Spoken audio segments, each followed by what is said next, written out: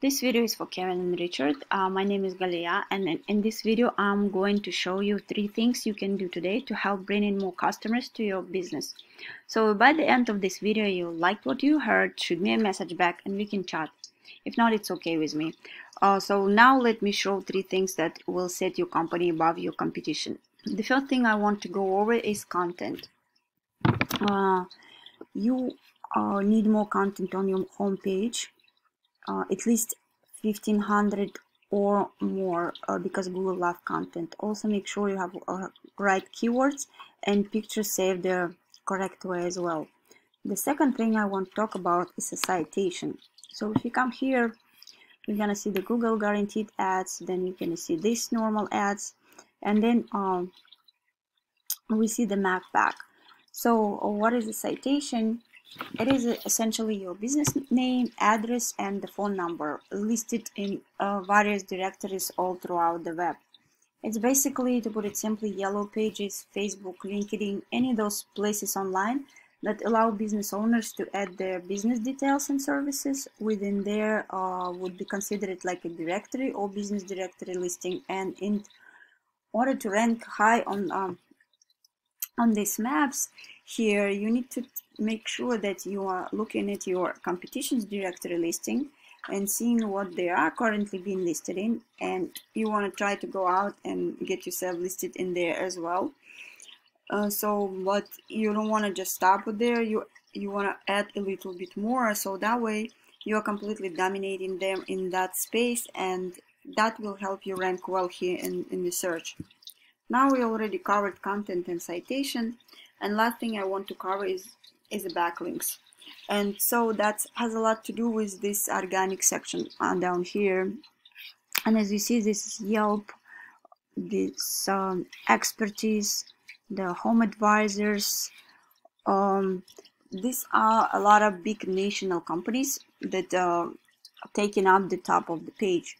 The way backlinks work, all it means is that there is a website out there that has a link to your website, and that link to your website could potentially bring some traffic from that other website.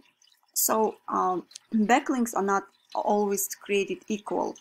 So if you have, for example, an ice cream shop that had you send you a link, you did some work and you did a good job, and they send you a link, but they're all whole websites all about ice cream shops and ice cream stuff, it's not going to do it as much good for you as, let's say, another HVAC company.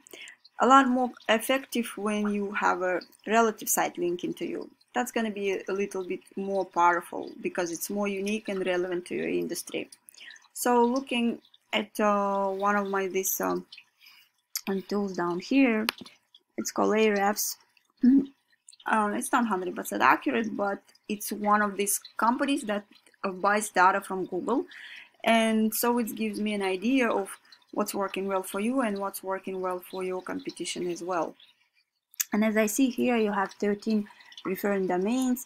That brings you 61 backlinks, and out those backlinks you have found in 19 keywords, and out those keywords you getting 52 people on average on your site each month.